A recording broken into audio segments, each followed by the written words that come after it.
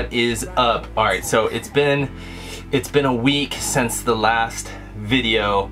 I took all last week off, 4th of July. We had a family vacay, just like kind of detox from social as much as I could. It was awesome. I'm back this week and I'm super pumped. Today is gonna be a Q&A and I have a special video to show you at the end of the Q&A. Q&A from the bus, the Sloth bus. I'm not gonna lie, it is kind of hot in here. I wanted to change it up. Update to my channel. So basically, guys, what I think I'm gonna do from here on out is I'm still gonna be uploading, obviously, but the videos, it might not be a vlog every single video. I wanna establish some like core foundational, some of the videos I'm gonna be uploading are gonna be on things that I'm super passionate about. Obviously art, creating, tech, social media, different things like that that interest me. So some of the videos are gonna be vlog style, some of them might just be me doing a super cool art project, some of them might be giving tips on how to freelance better as an artist, how to make money as an artist, so just all sorts of different topics. Tech, if there's something that I buy that helps me as a creator and an artist create, I'm gonna share that with you guys. I actually think you're gonna like them a lot more. I think once I establish like that core audience, I'm gonna go back into vlogging. I'm not gonna stop vlogging. Some of the videos are still gonna be vlog style, how I can add more value to you guys. So the videos might be a little bit different here and there. It's gonna be awesome. Hope everyone had an awesome 4th of July week. Let's do this Q&A. First question from Tom Suzuki, I think it is. Tom asks, top 5 places to visit in Arizona and the top 5 places that you want to visit. All right, top 5 places I think you should visit in Arizona: Antelope Canyon, Horseshoe Bend, the Grand Canyon, Sedona, and the Mogollon Rim. There's like way more, but AZ is way more than just a desert, where there's so much more to do. People come here and they have no idea. They just think it's like cactus and desert and mountains, and it's not. Arizona has the largest national forest, pine trees, I believe, called it's the Tonto National Forest. It is huge. So we have everything. We've got mountains, we've got red rocks, it snows here.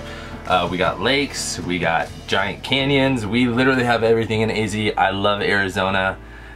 It is my favorite place to be. Top 5 places I want to visit: Cape Town, South Africa, Bali, Japan. I've been to Australia and I didn't get to go to New Zealand, so New Zealand, somewhere in Indonesia. Question number 2 from M Gang asks, what kind of camera do I use? Alright, I use 2 cameras. I use a Sony Mark V.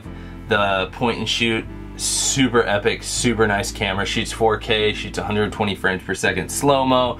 It is a beast. And my second camera, the one that I'm shooting on right now, is a Canon 70D. It's a little old school. I've had it for 2 years. I'm actually probably gonna be buying a new camera in the next month or 2.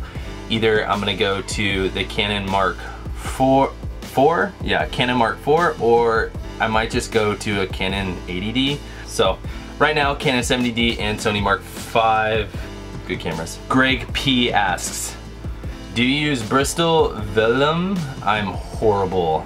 If he's talking about paper, do I use Bristol vellum? And it's like kind of like textured Bristol paper or smooth. I swear by Bristol smooth paper. Bristol paper is the best paper if you're a doodler, a drawer, you just want to mess around. Go grab some Bristol paper, the smooth. You can buy it literally anywhere. Go to Michael's, Joann's, any craft store, order it at Amazon. Bristol paper is the best. Next question, final question, is from Logan Patendude.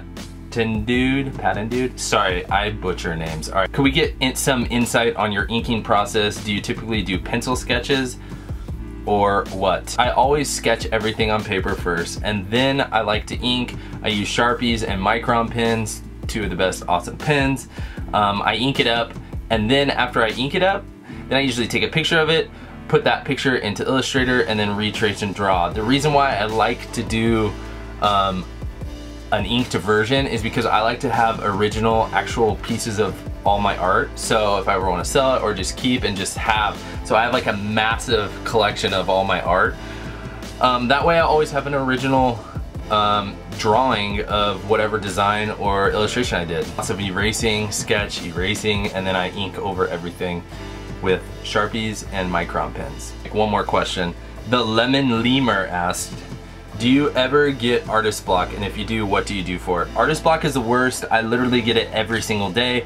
One of the problems of being a full-time artist is you're not creative all the time, unfortunately. It's super, super hard because I sit down every day and I force myself to create, and literally 80% of the time I'm not inspired or I'm just having a creative block, because as all creatives know, whatever industry you're in, it's really hard to be creatively inspired 24/7. It just doesn't come. Most of the times I get inspired by stuff is when I'm not doing art. Pro tip, if you get a creative block, the best thing you can do is step away, go do something completely different.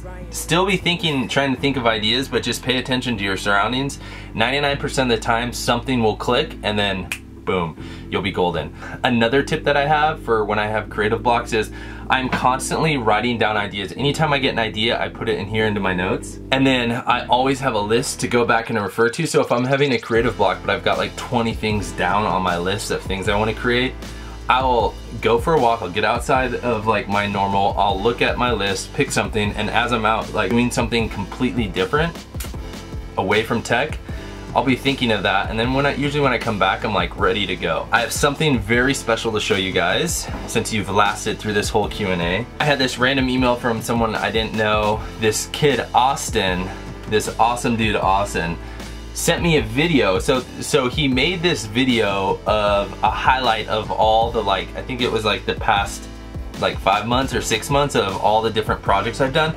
Well, he took all the videos that he could off YouTube from like the past like 5 months and kind of made it, cut it up into like a montage and made a video of it. Super cool. Austin, thank you, man. If you're watching, I really appreciate it. It was super fun to watch. And so with that being said, let's check out this video from Austin. I want you guys to check it out and enjoy it. I will see you in the next video. All right, peace. Follow your bliss.